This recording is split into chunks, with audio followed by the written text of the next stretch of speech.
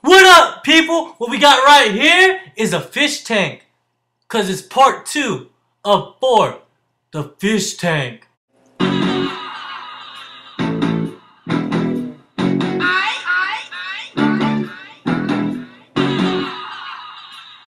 As you guys know, this is the fish tank video, so I got some fish tank questions for Austin over here. Now, Austin, what fish are in this tank and why did you pick them above everything else in the entire world?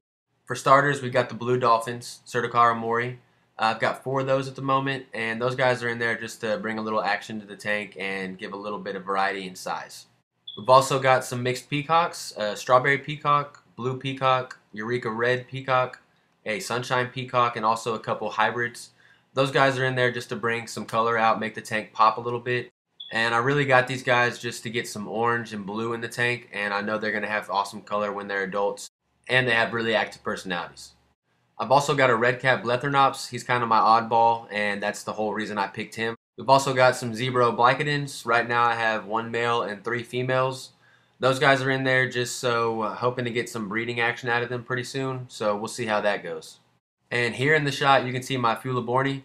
I've got a couple of those just because they have a different body shape than most African cichlids, so they bring a little variety.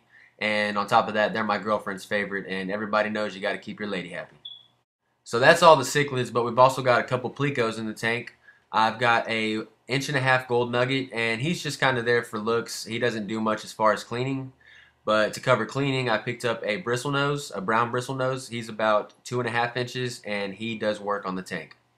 Now, this is truly a community tank, and you went over the purposes and the reasons why you decided to go with these fish over all the fish in the entire world. Now, what is your favorite fish, like, ever?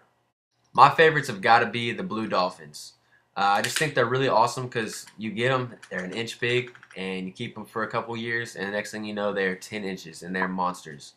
Also, their color really evolves over the years. They start out very light, they're kind of dull on color, they have the spots, but as they mature, they lose those spots and they get that real beautiful dark blue. And they're also really graceful fish. I just love to watch them move around. Amazing! And that's the end of this video. So leave a comment below. Let me know what you think Austin could possibly put into this tank to achieve his goals. And or if you just like the tank, or maybe just say hello to Austin and I.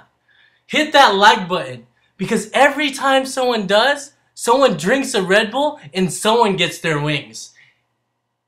Don't forget to subscribe. I got videos coming at you 3 times a week. And check out the Facebook, Instagram, and Tumblr.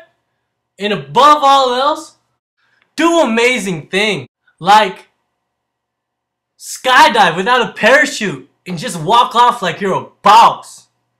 Cause you're a boss and that's how bosses tank.